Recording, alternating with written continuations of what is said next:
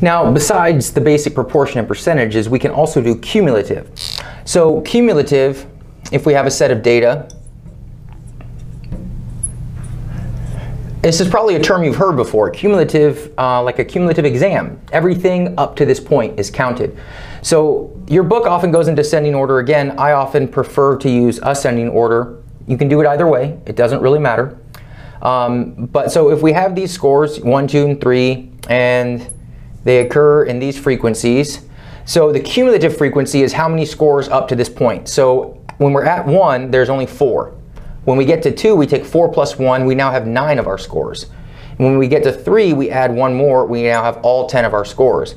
So you'll notice the last of your cumulative will also equal the sum of f, or your sample size, which we saw earlier was 10. So that value will also equal the sum of all the f's, because you've gotten to the entire set of values. So then if we do cumulative percentages, we say, well, what percentage of scores at each point? So at 1, you are at 40% cumulative. When we get to 2, we're at 90% cumulative. And when we get to 3, we are at 100% cumulative.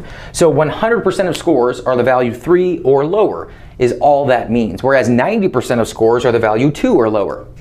So we can do things like this in terms of calculating cumulatives as well from our table.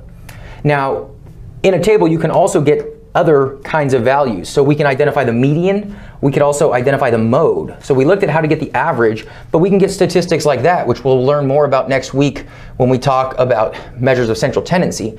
But those things can all come out of a table pretty easily. If we think about it, for example, what value in our table occurs most frequently? And we can see that really easy by looking at the F values. So our mode is the most frequently occurring value, and here we can easily see that that is 2. So we can also do the median, because if you think about the median, it's the midpoint. So if we have 10 scores, we've got to find the midpoint, or the median location. And we'll do this more next week. But the midpoint is going to be found at n plus 1 over 2.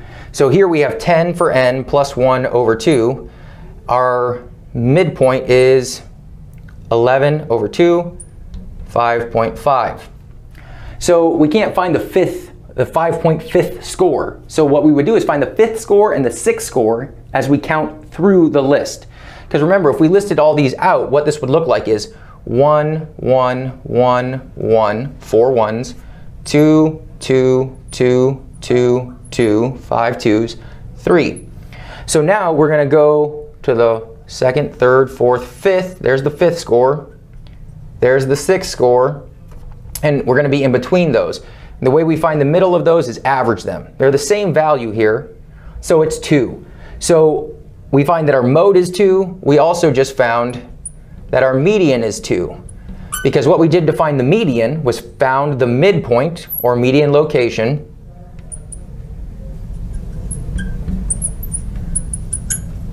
and then we found the score that exists at the midpoint, all right, the 50th percentile. And so that value is 2 here, assuming these data are discrete. If they were continuous, we'd have to do a little bit of a different approach, and we'll talk about that in chapter 3. But so this is a way we can get cumulative and some other descriptive statistics from a frequency table. So there's quite a bit that we can do with these kinds of tables.